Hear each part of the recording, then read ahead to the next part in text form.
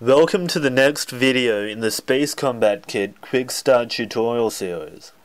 In this video, I'm going to show you how to set up trackable objects in the scene and track them on your vehicle's radar. There are three main components involved. First of all, we need to add a Radar Scene Manager component to the scene. This component, which is a singleton, meaning there's only ever one of them in the scene, stores all of the trackable objects in the scene so they can be easily and efficiently accessed by other scripts. Let's create a new game object as child of the scene level components game object and name it Radar Scene Manager.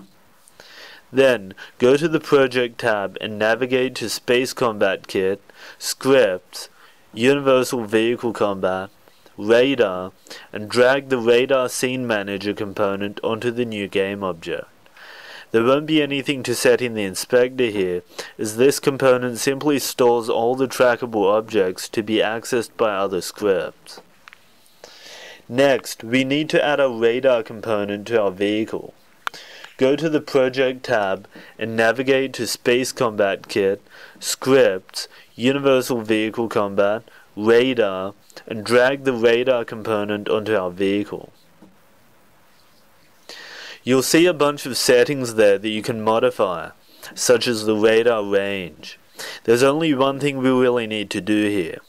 Click on the Selectable Types field. This field contains a list of all the trackable types that this vehicle's radar can set as the selected target.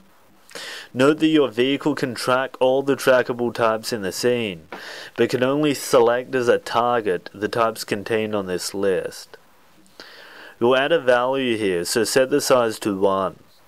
The value, which is an enum, defaults to the ship trackable type, which means that our vehicle can now track ships in the scene. If you click on this enum value, you'll see waypoints in there too as an option. However, we do not want to select a waypoint as a target, so we'll leave that as ship. Also, you can add more trackable types to this trackable type enum, which can be found on a script named iTrackable, which we'll get to in a moment.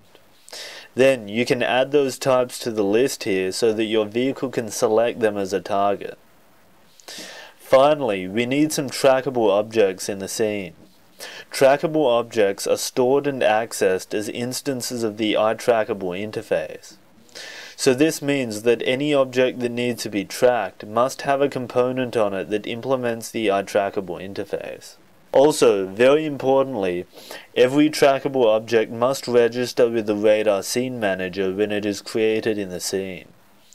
If you go to the vehicle component on the ship, the vehicle is already trackable, as it implements the iTrackable interface.